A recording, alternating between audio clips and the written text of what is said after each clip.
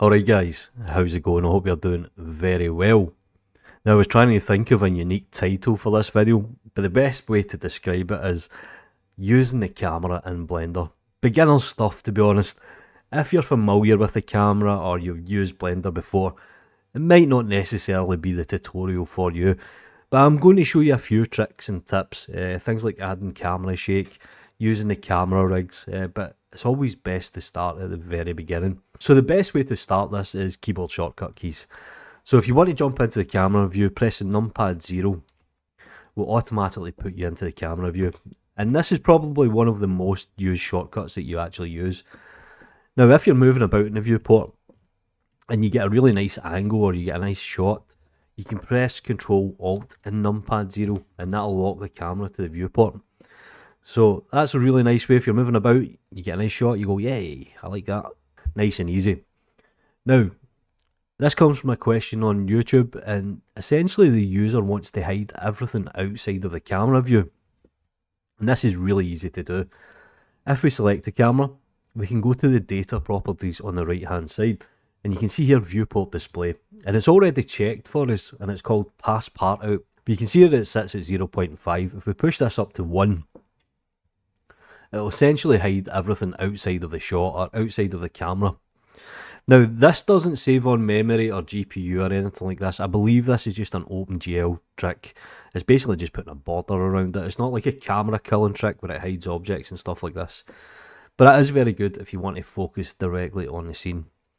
Now, one tip that I might suggest is adding the name. Now the reason for this is you might have different cameras in the scene and it's quite easy to get confused.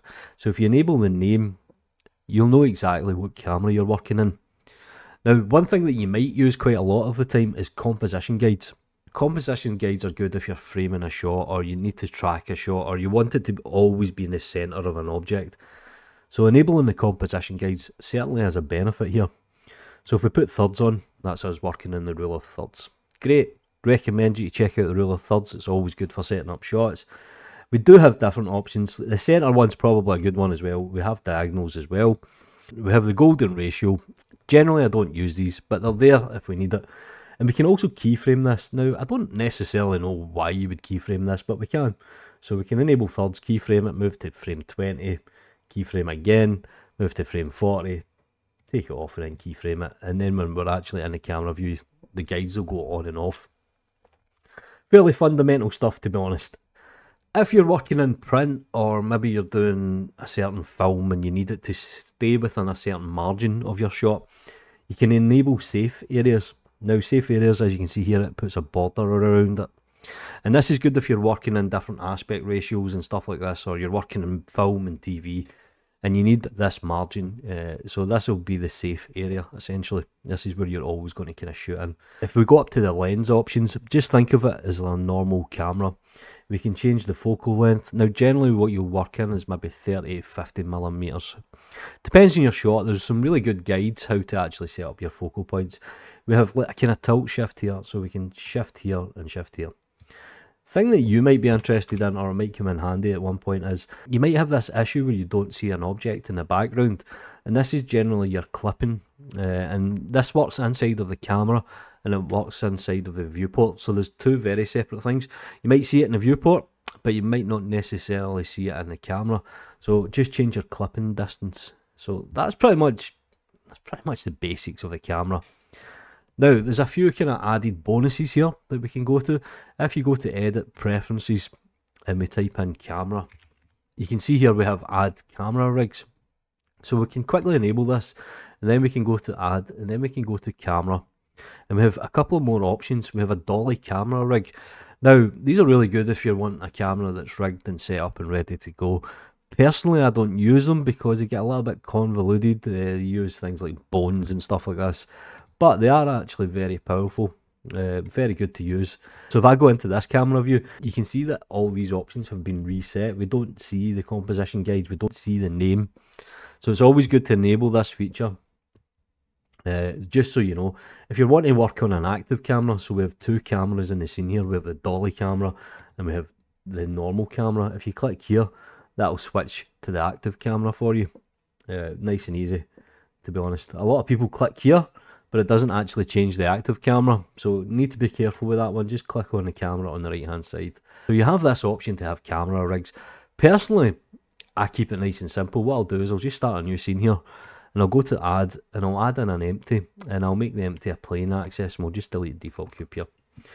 What I'll do with the camera is I'll just quickly reset everything, and I'll put this down to 90 degrees so we're facing, and I'll put this to 90 degrees as well. And then I'll move it back maybe 5 meters on the Z and 5 on the X. So we have something like this. Then what I'll do is I'll select the camera and I'll hold in shift and I'll parent it to the empty.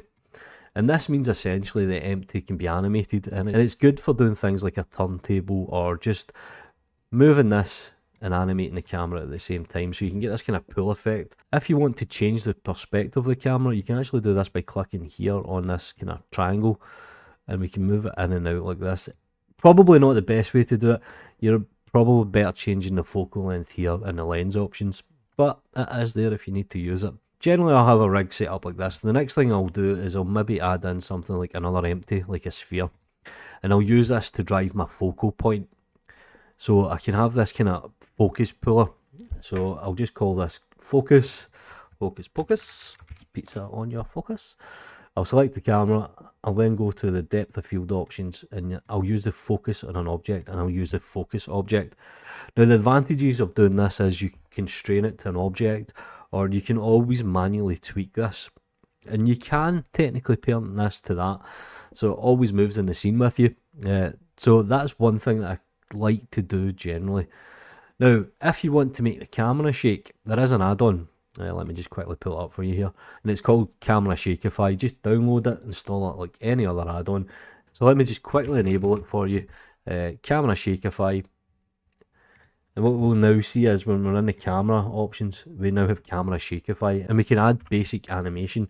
So this is investigation. If you check out the side, you'll notice that it kind of wobbles just ever so slightly. So I have these whole different options. So you have like shake, you have handycam run, you have walk to the store, and these all add different variations of noise and stuff like that. It's a really good way to get that handheld look. One that I do recommend. And that's pretty much the basics of the camera. Now, you could go a lot further, to be honest, but I think if you're just getting started, hopefully this will help you. Do me a favour, guys, like the video, subscribe to the channel, check out the Octane Blender page, follow me on Twitter, yeah, and take it easy.